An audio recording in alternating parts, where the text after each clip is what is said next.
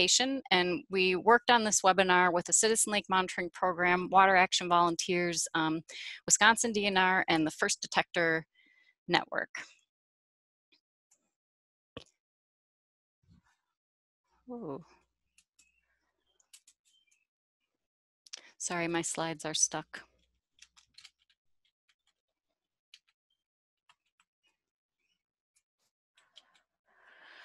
Just an overview of what we're all going to cover during this webinar. Just a pretty quick introduction to welcome you all. And then we're going to go over the different species groups we'll have, and each presentation will be 20 to 25 minutes. We're going to first cover submersed aquatic plants and then go over the aquatic and wetland animals that we should keep a lookout for, riparian plants and upland wetland plants that you might see when you're along lake streams or wetlands. And then we'll have a question and answer period.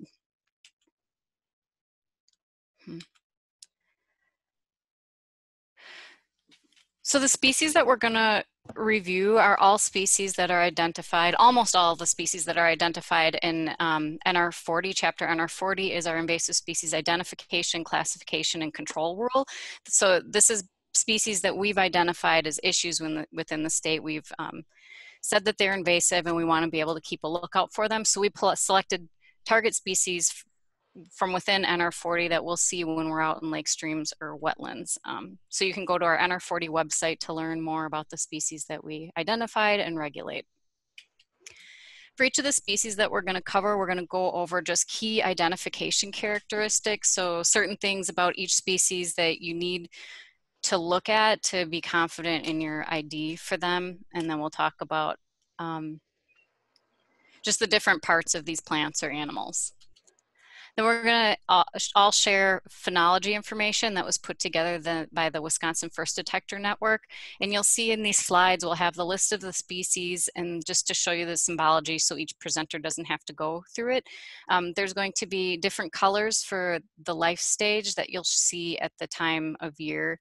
We'll also have symbology for detectability. If it's a hollow circle, it's not detectable during that time of year. If you only see a quarter circle, it's low, half is medium, and full is high. And like I said, that's can be found at the First Detector Network, and we'll provide that a link to where you can see more information later in the PowerPoint.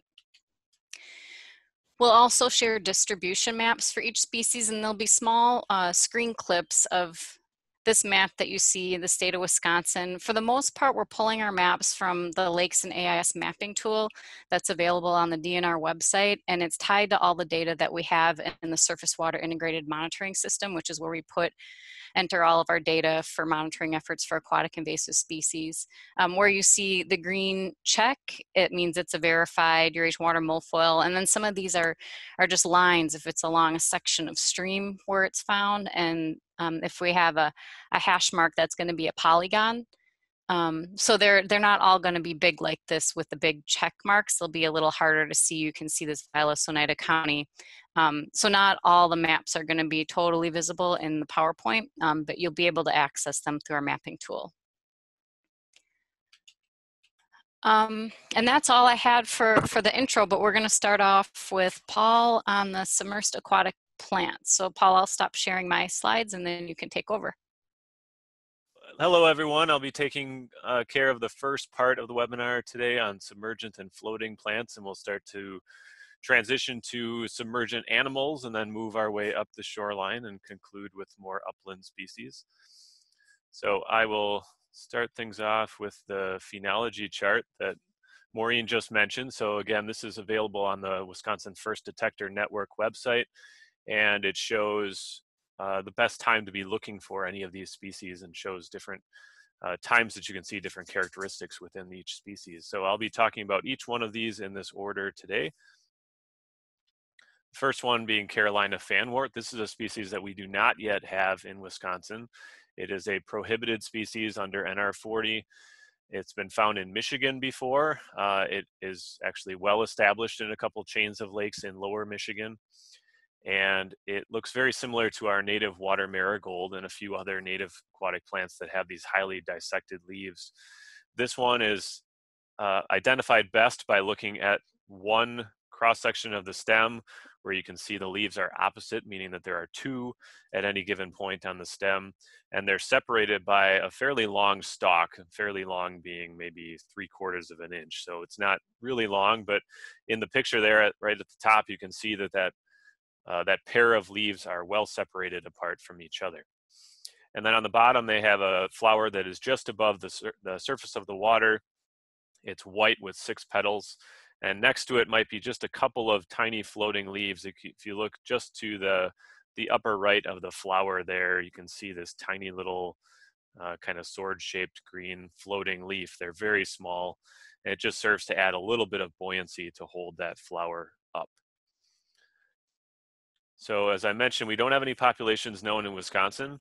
It is a species that's been used in the aquarium trade and water garden trade fairly extensively. Not so much anymore, but it's certainly possible that it could be here already at this point and has gone undetected, or could be introduced at some point. So it's good to keep an eye out for it. It does look similar to the water marigold here. Water marigold is a mostly soft water species in Wisconsin. So typically the northern half of the state or so is more commonly, has more lakes that would commonly have water marigold in it. It is our only aquatic aster. So it does have a fairly large aster type flower that is stuck out of the water a few inches. And the way to tell this apart from fanwort, not only by the flower itself, but also by looking at the leaves there around the stem, they are not separated apart by that long stalk. So it's really one of these examples where you have to look kind of closely at the leaf arrangement to see which species it is. All right, moving on from that one, Brazilian waterweed is another prohibited species. It has been found once in Wisconsin in Portage County in 2009, and it was quickly eradicated. It was in a private pond and hit with a couple of herbicide treatments in order to remove it. If you're familiar with common waterweed or Alodia, it is a very common species of native plant in Wisconsin in lakes and streams and wetlands and all kinds of aquatic habitats.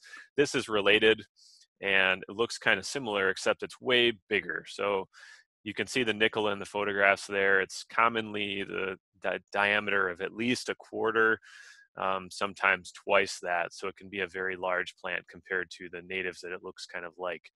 So we're looking for leaves that are in a whorl or a ring around the stem of at least 4, and the leaves are serrated on the edge. So if you looked at with even just a tiny bit of magnification, you'd see a lot of very sharp teeth along the edges of the leaves. And as I said, we don't have any populations currently existing in Wisconsin as far as we know, but it's another one that is very commonly seen in the aquarium trade, or was, and is not quite as commonly seen anymore. And similar to that is another species that it's also related to called hydrilla. This is one that has been causing problems in the southern United States for decades, but is a recent discovery in northern Illinois. So it's not very far away. It's also in Indiana, lower Michigan. So it's not far from here. And it's another one with these whorls of leaves of at least 4. You can see a ring or a whorl of 5 there with the serrated edges again. And in the sediments, just below the plant, just an inch or 2 into the sediments, you'll find these tubers. And it's basically like a tiny potato. It's a starch reserve that creates a new plant from the energy stored within that structure. None of our native species that look similar to this will produce any tubers. So that's one of the definitive things you can look for. If you do find a tuber on a plant that looks like this, it is hydrilla. The flowers on really all of the plants within this group are quite rare and they're very delicate. So any kind of chop on the water from waves or props or fish swimming by or anything can often break those flowers off. So they're not often seen because they're so easily broken. We did have one population in 2009 in Marinette County that was treated and was removed. So as far as we know, we do not currently have any hydrilla in Wisconsin. Now this is the native that I mentioned, the common waterweed or Alodia or Elodia. Very common species. There's another one that's related to this that's also native, somewhat less common northerly species. But this one tends to have a a whorl of 3 leaves that are not serrated. If you look under really heavy magnification, you can sometimes see a couple of teeth on there, but those other 2 species, Brazilian waterweed and hydrilla, have teeth that are large enough that you can see them usually without any magnification. And this tends to have this whorl of quite smooth, 3 quite smooth leaves. They are not serrated on the edges. They're also not serrated underneath, which hydrilla is. Under the line that runs down the middle of each leaf is called the midvein, and underneath that, there would be a bunch of spines on that as well if it was hydrilla. I see a question in the chat about the plants spreading by seed or rhizomes. None of them produce rhizomes, but they produce very effectively by fragmentation. So the plants can lay down and create new offshoots from any part of the stem that touches the sediment. And in this photograph here, right under the nickel, you can see one of these adventitious roots coming off of the stem, where the stem itself is producing new roots that could take hold and then create a new plant from there. And as far as seed goes, they do not spread very effectively by seed. It's mostly fragmentation. Okay, so moving on to a floating one. This is a species that is, again, very common in the water garden trade, or was. It is now illegal to sell. And it's a floating plant that was sold for, it was often called an algae buster. The idea was that it would cover the surface of the water and block sunlight from reaching algae underneath. So it was effective at killing the algae or preventing algae growth because the algae wasn't seeing any sun. It also has large fibrous roots underneath, and the idea there, when you would, as far as marketing goes, was that these plants would suck a lot of nutrients out of the water and also compete with the algae for a nutrient source, thereby further reducing the likelihood of an algae problem in the pond. So it forms these large floating clusters. Each leaf has a swollen base. It's full of these very large, airy cells that are very buoyant. And so it holds that cluster well up into the, on top of the water. It has a lot of buoyancy. Each leaf then has this large sort of sail on top. It's very glossy and very tough. And the wind will catch those sails, if you will, and it'll break the clumps into smaller clumps, which then float around and move populations to different parts of a water body. The bottom photo there is the flower spike that this one creates. It's a very attractive flower, which is another reason why it was commonly sold in the water garden trade. It has 5 petals, with the top one with this interesting blue and green or yellow spot on the top.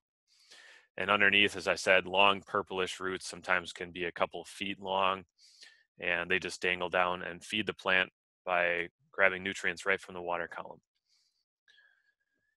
We typically see this one a few times a year. It's just the result of water garden dumps, we think.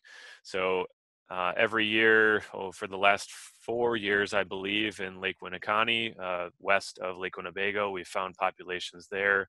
We found them in the Mississippi River in Pool 5. We've seen them in a couple of other scattered locations across the state. Again, it seems that people are just dumping them in some easy access point to any water body. And whether they can survive the winter is a big question.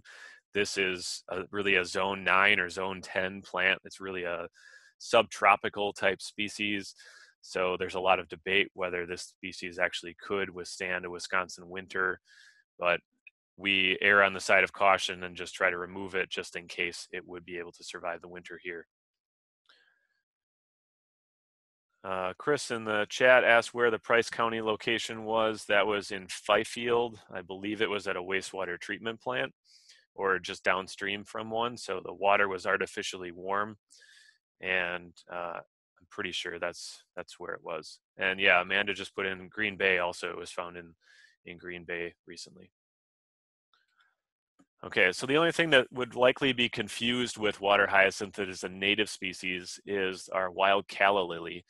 This is a common species in bogs and soft water lakes where A lot of organic material and sphagnum bogs are adjacent to the lake or a river. It does have these large leaves that stick up that are sort of the same shape and color as a water hyacinth. The flower is very different, as you can see here. If you're familiar with skunk cabbage or Jack in the Pulpit or something like that, it's in the same family as those plants. It has a fairly boring looking flower spike with this white hood around it. Very different than the very showy spike that the water hyacinth creates or produces. And the leaves on wild calla are produced from a creeping stem, so it just slowly creeps out over the water. It floats and sends up one individual leaf at a time, a few inches apart from each other. Water hyacinth is a floating cluster of plants, or cluster of leaves, where many, many leaves are produced from one single point at the crown of this floating plant. So a little bit different growth habit to it as well. Okay, European frogbit is one that we have not found here in Wisconsin yet. It's in the eastern upper peninsula of Michigan, and I believe it's been found in the Detroit area also, so eastern lower Michigan, and it's more of a problem east of there. It looks like a bunch of tiny lily pads. The pads only get to a few inches across, so quite small compared to our native water lilies here. And the flower is also quite small, about the size of a quarter, and has 3 large white round petals with a yellow center. Each of the plants, somewhat like water hyacinth, creates this floating cluster of leaves that spreads by what's called stolons. And the stolons are little creeping stems that are sent out in multiple directions and can create little plants called daughter plants, just juveniles that are produced by a mother plant. And in this case, and in the case of water hyacinth as well, it can spread these stolons in 4 directions at the same time. So one parent plant can send out 4 stolons, basically 90 degrees from each other, and create additional plants. So eventually, any of these floating cluster forming plants can form a pretty solid mat of vegetation where they're all connected to each other and it moves around as one large mass. On the bottom, you can see that the underside of one of these frogbit leaves, it's very inflated at the base. You can see those very large cells near the stem attachment point, and those provide a lot of buoyancy to the plant to keep it on the surface. So again, we don't have any here in Wisconsin as far as we know. One possible native species you may confuse it with is water shield, but water shield does not have any notch in the leaves. It's just a little football shape. And all of our native water lilies would have notches, and also the frogbit. I'll go back to that. You can see there is a little notch there in that heart-shaped leaf. Water shield does not have that. It's also got a very slimy coating on the stem and the undersides of the leaves, which you can see in the lower photo there, especially as the new leaves or new flower stalks are forming, and has these very, very slimy coatings on the new tissue. Parrot feather is another prohibited species that we have found a couple of times in Wisconsin. It has a submergent form that looks very much like any other milfoil. It's in the milfoil genus Myriophyllum, and it has a very large emergent portion as well. And what you can see in the lower photo is the submergent leaves, and then you can see it popped out of the water and created a very different looking emergent portion. So that is the same plant, but it's got a very different form in order to adapt to an area where it's not supported by water and it can dry out because it's in the open air. So the leaves are very much reduced.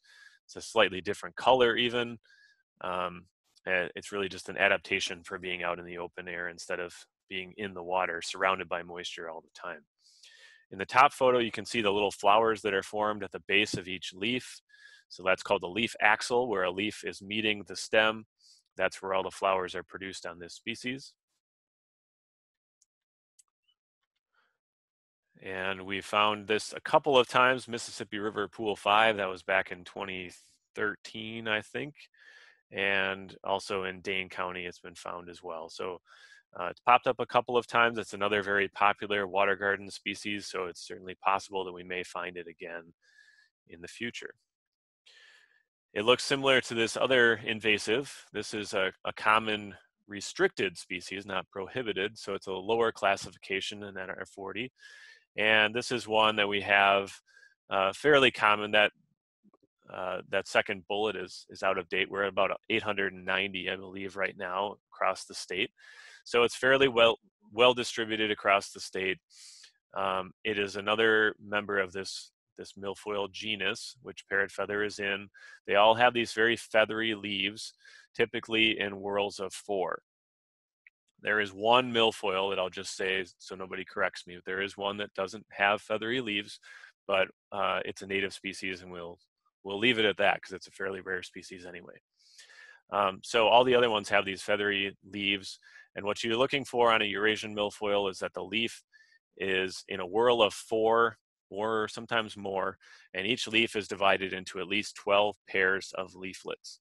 So if you take one individual leaf and count the number of leaf divisions along one side, you'll get at least 12. And there it is. So this is what it tends to look like. If you take a cross section of the stem, you'd find 4 leaves attached in a ring or a whorl around that stem, each one of them having at least 12 leaflets on each side of the leaf. So there's one single leaf. You can either count all the way through or just count along one side and get at least 12. And this is one of the common fragmentation species. It likes to spread by fragments. It doesn't spread a lot by seed.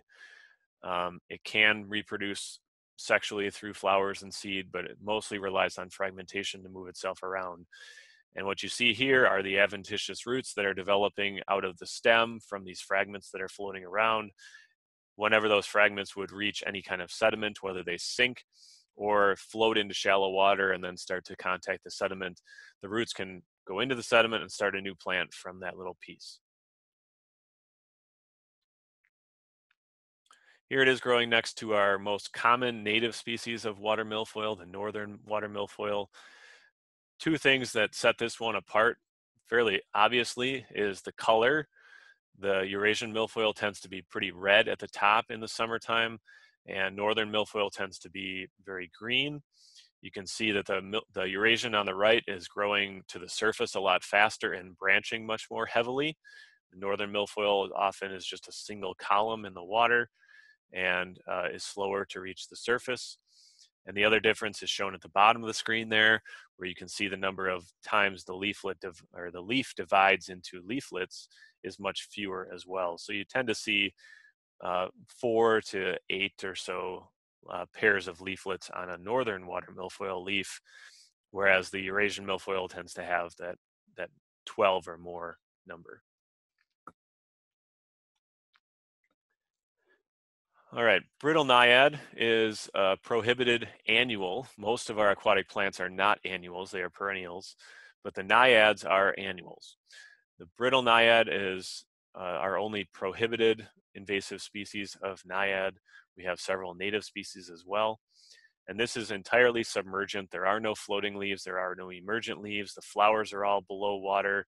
So everything about this one is completely under the water. The leaves tend to curve downward, and it's a very brittle plant, which is suggested by the common name of this species.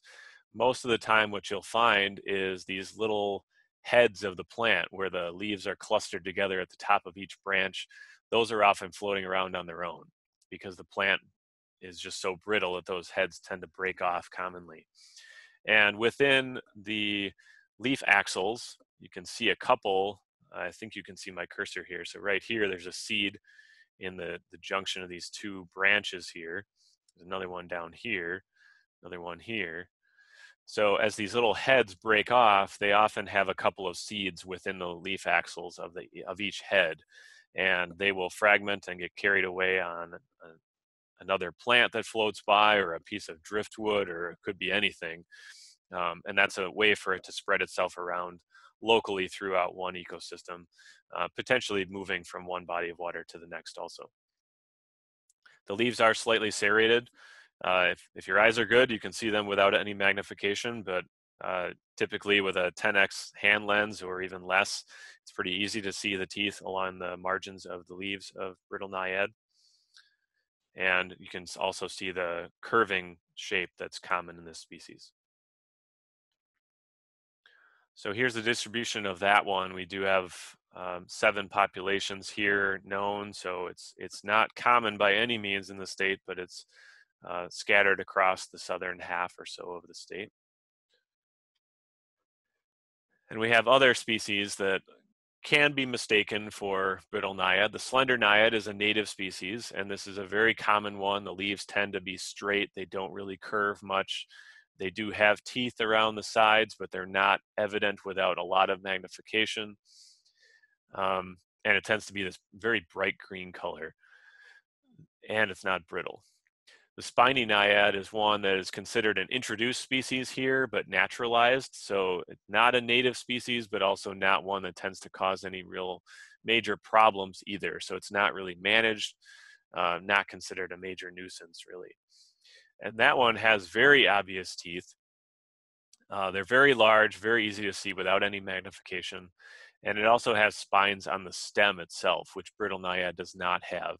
So if you see any spines on the stem, you can see in this upper right photo, just to the right of the nickel, there's some spines there on the stem. That would give it away as spiny naiad. That's a species that's pretty much just in the southeastern part of the state. It's occasionally popping up in other parts of the state or can be found in those areas, but really mostly in very hard alkaline lakes of the southeast part of the state. And I put these 2 different photos of spiny naiad in there because there are these 2 different forms. So the top one has a very wide leaf. The bottom one has a very narrow leaf that can look kind of like the brittle naiad does with that very narrow leaf. But again, the teeth are very obvious, and you'd be able to see the spines on the stem as well as the leaves. Okay, starry stonewort. This is a fairly new one to Wisconsin. It was first found in September of 2014 in Little Muskego Lake in Waukesha County, and has since been found in additional locations in the state. This is actually a very large type of algae, not what you'd normally think of when you think of algae, because this is in a different group that is much different and much more complex than a simple free-floating algae species or filamentous algae or something like that. So these can grow up to 6 or 7 feet tall. They have a central stem that makes them look like a plant. And if you're familiar with Chara or Nitella, those are common species or common genera or groups of species in the same family. And they tend to have this central stem with these leaf-like structures that come out. So again, it looks very much like a plant. If you get technical with these species, the stem is called the central axis or the main axis, and the leaves are actually called branchlets. So you'll see in the first bullet, I have leaves/branchlets. Branchlet is really the correct term, but you can just consider them leaves, and that's totally fine. But just be aware that that really means the same thing in this case. So those leaves or branchlets are in whorls again, typically a ring of 5 or 6 around the stem. And the whole plant is very smooth and bright green. And the upper branchlets on the plant often have these bract cells that stick out. So it looks like the branchlet is actually forking. This is the branchlet here. And these narrower things that pop out of the branchlet are called bracts, and those form where the reproductive structures end up forming on the plant. So it has this asymmetrical branching, forking type pattern at the end where these bract cells pop out, and the branchlet is longer than the bract cells, and that's really what the important thing to look for. If that's difficult to look for, the much easier thing to look for is the presence of these little white stars in the sediments. That's where the starry stonewort gets its name from. These are like little tubers. Again, it's a starch reserve for the plant to store excess energy and create a clone of itself sometime later in the future. So it produces these little stars that are typically 5 to 8 millimeters across. So that's not a large structure at all. If it's sitting on your finger, you can certainly see it, but it's not really big. And they tend to have these kind of inflated lobes on them. It looks like a star with typically 6 points on it. Sometimes it has more than that. And they're produced an inch or two into the sediment on these little clear threads that look like monofilament fishing line. If you pull this up at any time of the year, it tends to have some of these stars, or bulbils they're called, hanging on to those threads. So it tends to be a very easy characteristic to look for. So here's the distribution in Wisconsin. We've got about 20 locations here, including, unfortunately, Green Bay, Sturgeon Bay, and Lake Michigan in Door County. So it is in some very large water bodies, which makes it really difficult to try to manage. The rest of the sites have been managed in different ways because we're still trying to learn how to best deal with this species. Other states have been dealing with it for longer and haven't had a whole lot of success in controlling it in any kind of long-term sense. So we're trying to figure out what the best approach is. All right, one of the native species that looks similar is one of the species of Nitella that I mentioned before, the slender stonewort. This is a group of many native species, and again, these are actually species of algae that are just very complex groups here, complex species of algae. And these ones are also delicate and very smooth and green, although they are far more delicate than a starry stonewort. They tend to just collapse when you pull them out of the water. Starry stonewort actually holds its shape quite well when you take it out of the water. So that's one way to separate these two. You would not find any of those bulbils produced in the sediments, those little stars. And the branchlets tend to have a pretty symmetric forking at the end. So every time you see a branchlet, there tends to be this fork at the end where the two parts are roughly equal. And even where there aren't reproductive structures further down the plant, you'll still find this forking because it occurs pretty much on the entire plant. Yellow floating heart is another small lily pad-like plant. It is another water garden escapee, or release from water gardens. The pads are similar to frogbit, and then they get maybe 3 to 4 inches across, or occasionally a little bit larger than that, but fairly small compared to our native water lilies. It does have that notch in the leaf, but the leaves tend to have this scalloped edge, and that's different than what you'd see on any of our water lilies around here. So that could be a clue. If you just see a leaf and it happens to have this very scalloped edge, then that's a clue that it could be yellow floating heart. This one's been found just a few times in Wisconsin and has been eradicated in I think all but one of them at this point. So the flowers are produced above the surface. They have a fringed edge on the edge of each petal, and they're held about 3 or 4 inches above the water. The seeds they kind of look like little ticks. They've got all these long projections that are like little silica tubes that pop out of the side of the plant, and it aids in the buoyancy of the seed and also allows it to stick better to things. So it could stick to other plants or possibly to an animal or something like that. And this one spreads very effectively by rhizomes that are really well anchored in the sediment. So it's very difficult to get this stuff out. If you pull it by hand, you really have to get into the sediment and gently work those rhizomes out of the sediments. If you just use a rake or something to just grab it from the top and yank on it, it'll break the leaves off and the rhizomes will remain intact and just sprout new leaves. So it's not a real great option to use a rake. There was a population in Forest County that was removed entirely by hand by just a couple of people. Spent maybe, I don't know, Chris can correct me, but I'm thinking maybe 10 or 12 hours total with 2 people to remove that population over a couple year period to monitor for new sprouting. So it's an effective method for sure. And here you can see known distribution. The Forest County population is not showing up on here, but it was reported in Forest County as well and removed. All right, water lettuce is another floating plant that also spreads by those stolons that I mentioned before. You can sort of see the stolon pattern in this photo here on the top, where the largest plant in the center of the photo is the mother plant, and you can even see the lines underwater where those stolons are. That's the stolon reaching over to this little daughter plant over here on the right.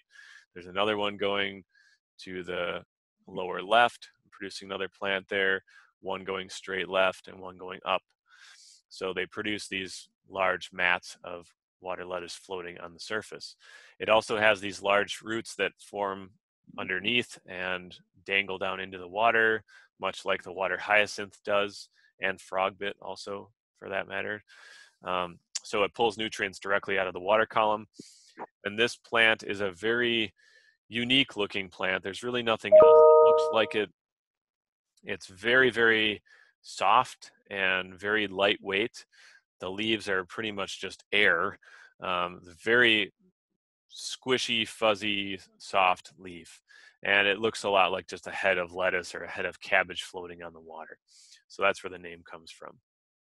The flowers are extremely inconspicuous. They're produced in the center of each cluster at the base of a leaf. Very, very tiny flower, a matter of millimeters across. So it's not likely something that you'd ever even notice. And we found this one a few times as well, since it is a common water garden species, or was. It seemed to be often just dumped into local ditches and rivers and lakes where it was a convenient point to just dump some plants at the end of the season. All right, curly-leaf pondweed is a common species around here. Not as common as you get into the northern part of the state, but quite common in the central and southern part. It can grow in streams and lakes and wetlands. It's not very picky about where it grows. We think it probably arrived through ballast water when ships are dumping ballast water from other parts of the world into our ports here.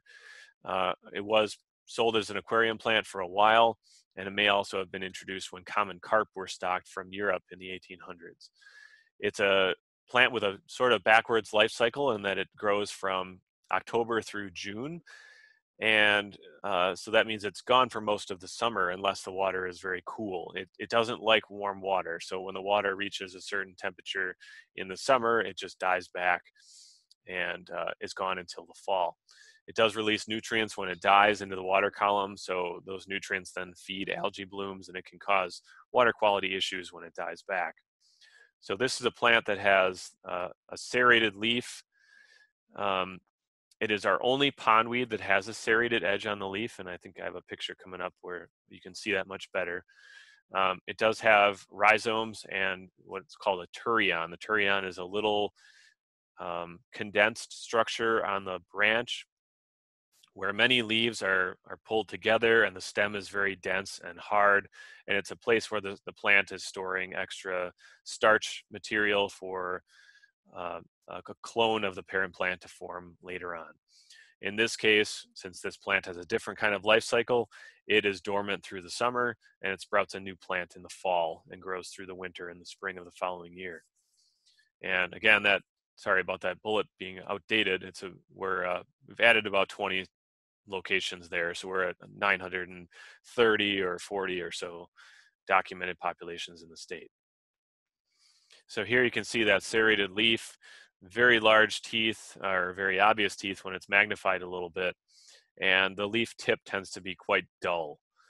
We have about 3 dozen species of pondweeds here in the Midwest, and this is the only one that is not native here. All the other ones are beneficial native species. This is the only one that is non-native. It's also the only one that has a serrated edge. So if you see a pondweed with a serrated edge, then you know it's curly leaf. It also has 3 veins that run through the leaf in most cases. Sometimes it's up to 5, but it'll never be more than that. And you can see those 3 veins here running from the base of the leaf to the tip. Identifying pondweeds can be kind of tricky, and one of the ways to identify them to species is looking at the number of veins that run through a leaf. So here you have 3 to 5, and any other species that looks similar to this would have way more than 5 veins running through it. So here's a distribution map basically showing that it's pretty common in the southern part of the state, not as common in the north. And here's 2 pondweed species that are natives that sometimes are sent to me through pictures or specimens. People are thinking they're curlyleaf, but they're not. One thing you'd be able to look for immediately is whether the tip is round or sharp. Both of these species have sharp pointed leaves. They both have way more than 5 veins in them, and neither of them have serrated edges. So any of those things would help to distinguish curlyleaf from a native pondweed. All right, and the last one is water chestnut. This is not one that's really anywhere near here yet. It's really in New York, Pennsylvania, eastern or southeastern Ontario, really that area of the country, not around here at this point. That's me in New York in 2013, I think. That's in northern New York near Lake Ontario, where water chestnut is somewhat common. And you can see those very large floating rosettes of leaves that it forms out there with these long dangling stems that hang down underneath. So it has these waxy floating leaves that are sort of triangular with a very serrated edge, and these long stems hanging down. The fruits are, I meant to throw a picture of the fruit in here, so sorry about that. It's got a very hard, spiny fruit that's a couple inches across and has these 4 very angry looking spines that stick out of it. They're serrated. It's a really nasty looking fruit. If you were to step on one when you're swimming, it's a pretty unfriendly plant. So not something we have around here, but something to watch out for if you see a floating rosette of these triangular leaves like that. Not something we want to see around here. And again, we don't have any populations in Wisconsin. It's never been documented here, and we don't have any populations known from surrounding states either. So it's very much an early detection species at this point.